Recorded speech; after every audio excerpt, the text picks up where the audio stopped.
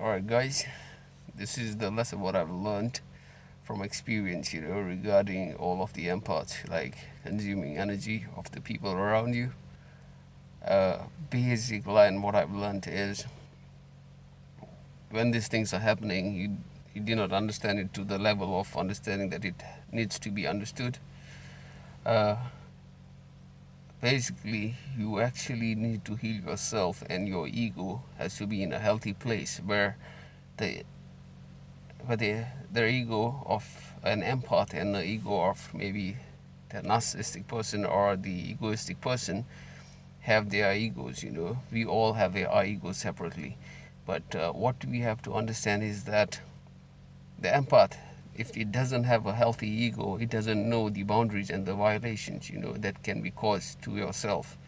So if you are looking for some reliability, or you are dependent on someone, then most likely that if someone says something to you or they try to get into your vibe, then it affects you because you don't have that healthy ego for yourself. You don't know the boundaries for what lets you in your mind, in your heart. And that actually affects our energy, it affects our energy so much that we drain that energy trying to figure out what the other person has said. And if somebody says some negative things to you, what will happen is you consume that energy not knowing that it is not about you. It's not about you at all. I have watched a couple of videos, and out of those videos there were two videos which I could relate very, very closely. The first one would be when Jay-Z explains about the in his interview about this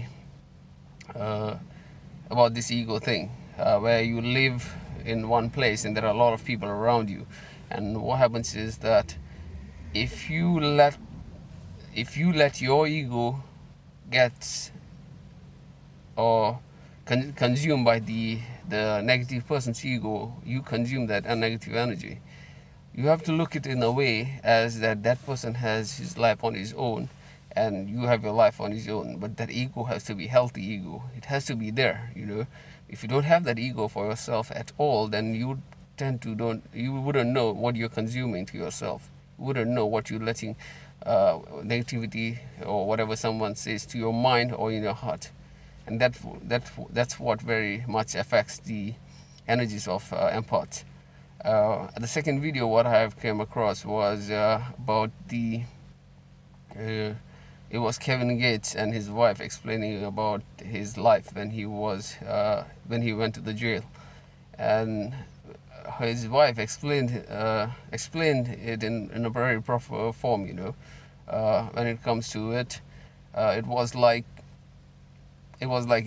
she was already like pure or clean in her heart, and then she could see what he was going through, and she made sure that he has to fight his own battles to get to the surface, and then find that clean, healthy ego that has to be present.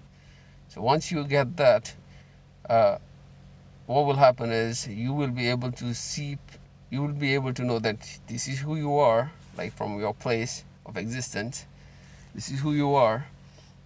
And then if anybody does something to you, you will look at them from this clear point of ego, that is, there's something could be wrong with that person too. Let him figure the things out for himself. You don't need to get into an argument or a fight or a battle where you just argue about things. So my point was, once you get to my point is, like, all of the empaths or people who are healing have to get to a healthier place in their minds and in their hearts and also in their egos. You have to have an ego, like healthy ego, which lets you know, which has a healthy boundaries, which does not tolerate disrespect, it doesn't tolerate abuse, it doesn't tolerate like anything that is not healthy or that is not positive. It understands itself. It will actually guide you if you just rely on it. But if you consciously try to provoke, like if you have conscious beliefs about some things, then it will block you. So it's better off having that healthy ego and then viewing people from that healthy ego, so that you don't consume their ego and then, you know, get yourself stirred up. I think that Jay-Z explained it best, you know. If a negative person who is angry or whatever, you need to look at that person as that person itself. You are completely different from that person, you know. Your ego cannot be, you know, consumed, or cannot be connected to the other person's ego. You just have to view it, make sure that you just view it, considering, say that, hey, that person is angry or whatever, and he needs to need something to do some changes in his life. And if you need to view it from your point as well. Like, if you need to do some changes for yourself, but from a healthy point of view, like, you can. Most empaths, I would say 98% of empaths, or I would say 95% of empaths, would be able to analyze, because they always think like, is it me who has done this wrong, or is it because of me, or is it something that I can do to improve? So that rationalization in your mind is very good, because it helps you to, you know, do minor changes in your life for your betterment, and for when you go in the real world and how you deal with that. Because some things come across as negative, as a new experience, and you wouldn't know how to deal with it. But always you view it from a point of healthy ego. Like, you could say something like, is this something that I need to change, or is this something that the other person has not worked on their self in this area, or a narcissist, and leave that person there while you do the changes what you can from your positive point of view, and leave it at that. Because the other persons you can do nothing about that, you know. Just make sure you don't consume the other person's ego, because that once you consume that other person's ego, that's where we fucked up. But then you just start to think about different thoughts.